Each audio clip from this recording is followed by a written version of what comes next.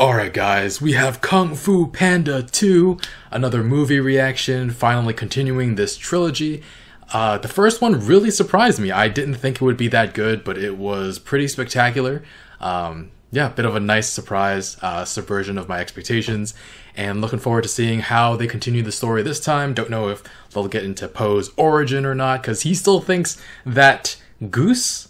Duck? I don't know what it is. He still thinks that's his biological father, which... my god. But yeah, let's get started. If you want to watch the full reaction, you can check out Patreon in the link in the description below. Leave a like, really helps out my channel, and let's get started.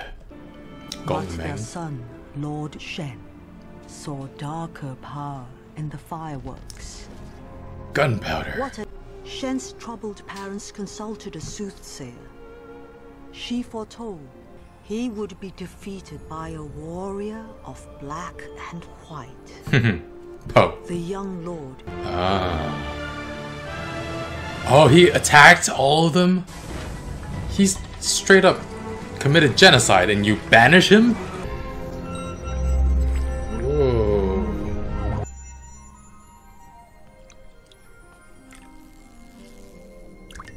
Whoa. Premaster must find his path. How you do that? To inner peace. Get all the metal you can find. Come on. Is that why pandas are endangered? Oh. Where did I come from? You might have been kind of Adopted? adopted. I knew it. I knew it! Sharon? The feathers are metal too. Whoa. That is a cool fighting style.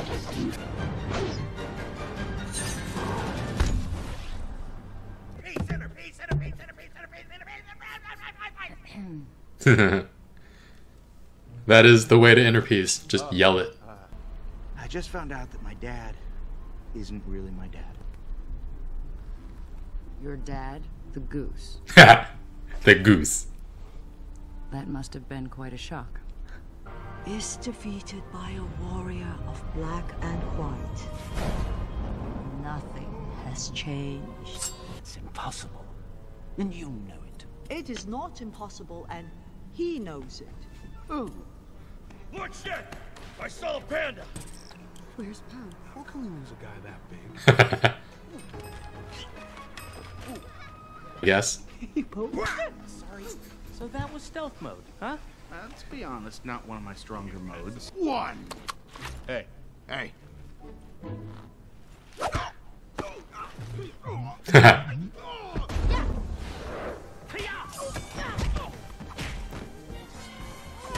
Nice work, Poe. Oh. Master. The ferocious Master Croc. Come on, you guys. Yeah! We're coming for you, Shen! Woohoo! Listen to yourself. You're protecting Gongman City by not protecting Gongman City? If we all fight together... Then the weapon would kill everyone. Me out of here. Yes, sir. Stop him. They turn the tides quickly. Yeah. They've learned some good teamwork though, right?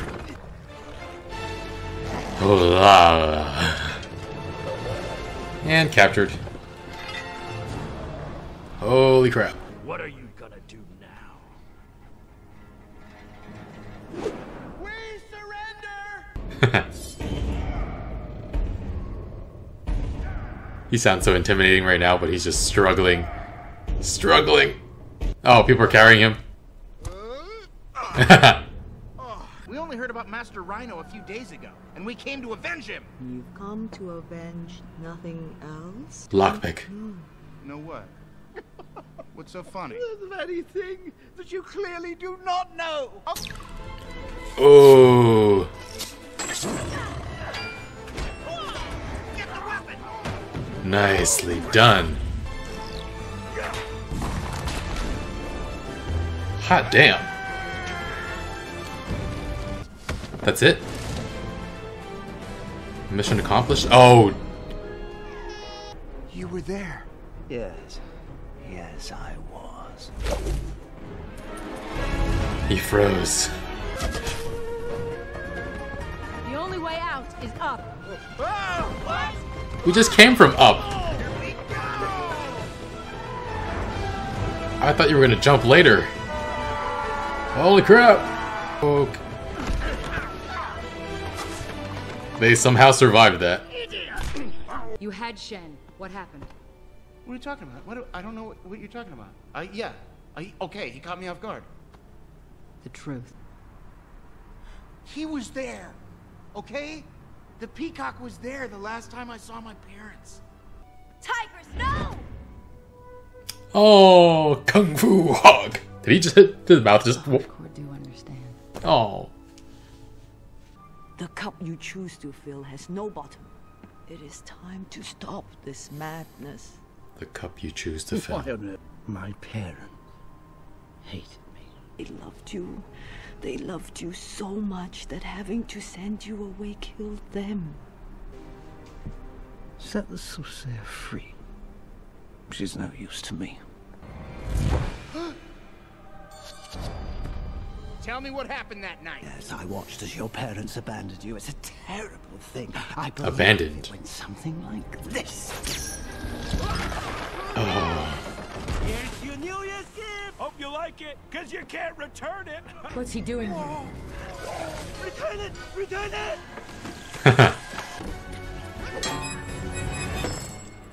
No more running, Oh. Shen. So it seems your parents didn't love you. But here, let me heal you. Oh, jeez.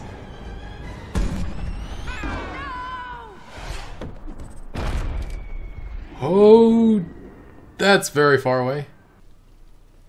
What is this place? I'm surprised you remember so little. So there are no more pandas anywhere? Take our son and run away! Go!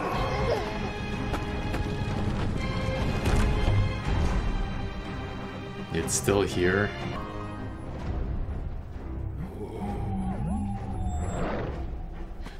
Ooh.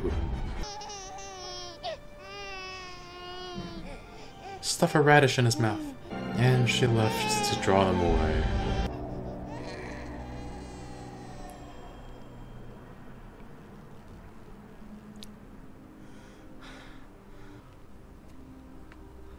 This is a sad story. Holy crap. They were caught? Such sad, sad faces. How many times do I have to kill the same stinking panda? Shen! A panda stands between you and your... What?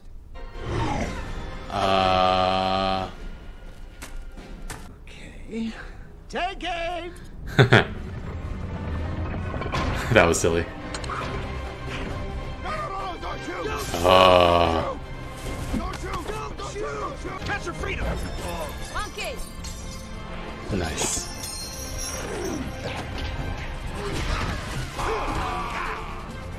He's here! Master Ox! Chun! And Croc! Shifu! Fire! Fire that dog! But sir, we'll kill our own. Fire! No. Ooh. Tigress, no!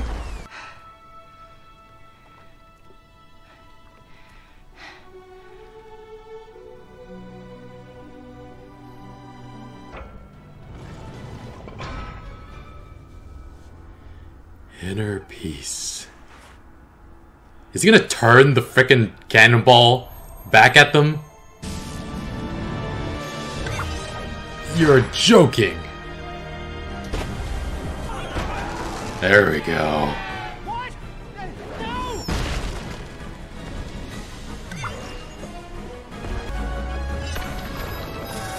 There we go. Skadoosh.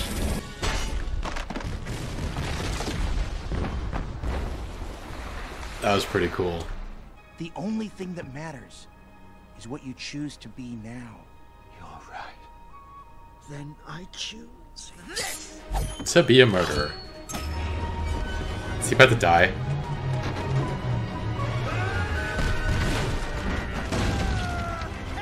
He closed his eyes and let it happen.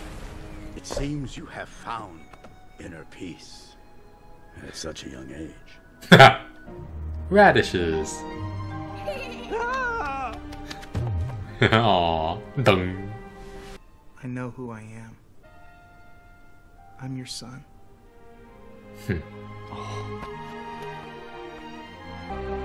They rebuilt. Oh. And Kung Fu Panda 3, come to theaters near you. I enjoyed this film quite a lot. I think the first one surprised me with how good it was, and then this one met my new heightened expectations, which I think is an achievement in and of itself. I do feel like we haven't really gotten to know too much of the personalities of the other masters, but the movie still works despite that. The one with the most development or the most focus is probably Master Tigress, and in the movie we know Master Shifu. In the first movie, we knew that Master Shifu showed Tai Lung a lot of love and encouragement, only for Tai Lung to turn around and betray him. And so Master Shifu raised Master Tigress and I assume the other masters quite coldly. But then in this movie, we see Po hug her, and she's at a total loss for what to do. Master Crane's beak, whatever, it completely drops, and no one is really sure how to react. And I mean, she's just frozen. She's completely frozen. And that tracks with what we know in the first movie, even though it's really sad because it seems like she never got any form of affection or physical reaffirmment. My point is that there's actually like some nice continuity there. Nice to see in any franchise. But also given how strict Shifu had been, how no-nonsense he was before Po came into his life, it was nice seeing the other masters get to chill out a bit and have more fun.